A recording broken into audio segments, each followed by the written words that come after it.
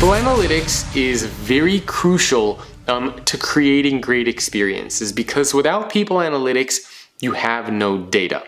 I was once speaking overseas to a large organization, and they were very much interested in investing in employee experiences.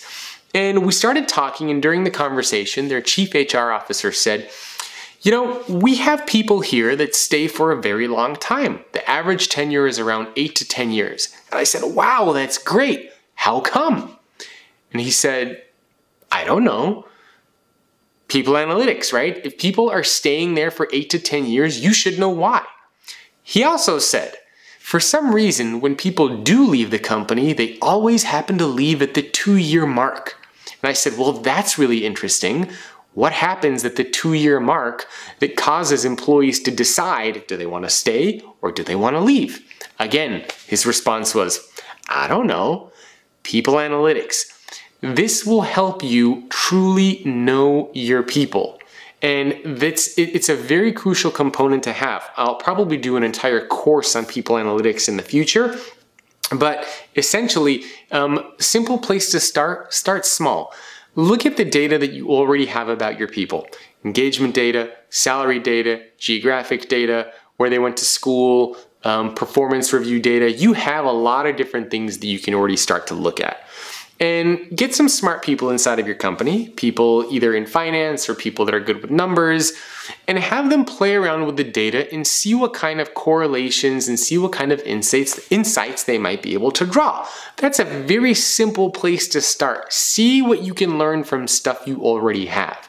Then, as you start to standardize your data and make it consistent across the company, you'll be able to do all sorts of really cool stuff in the future. Imagine, for example, 5 years down the road, you have an Amazon Echo device or some sort of voice-activated device, and you ask it, "Hey, which teams are highest performing in my company?" And just like that, it'll tell you. Or you say, "I want to build a new team in Los Angeles. Give me 10 prospective candidates who would be an excellent fit." Boom, just like that, you get the answer. So that is kind of the direction where we're going with a lot of this people analytics stuff, is we truly want to know, we truly want to understand our people. One quick thing I'll say about people analytics, there are some dangers.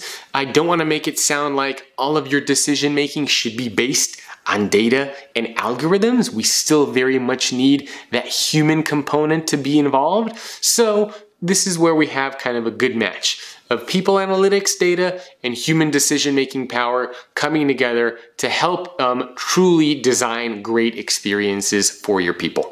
Intel actually does a very good job of this, as does Microsoft, as does Accenture, as does Cisco. And again, a lot of these stories are actually put in my book, so you can go through that and you'll see some of the more detailed examples in there. But again, start small, ask basic questions. How many people work here? What's the average tenure of the people that work here? And then you'll be able to start to get into more of the advanced questions over time. But again, I really want to stress the importance building out a people analytics function and team. You cannot design employee experiences unless you have the data about your employees to actually do so. Thanks for watching. Hope you enjoyed that. Check out futureofworkpodcast.com for more content. And do me a favor, leave a review on Apple Podcasts or whatever your preferred channel is. Thank you.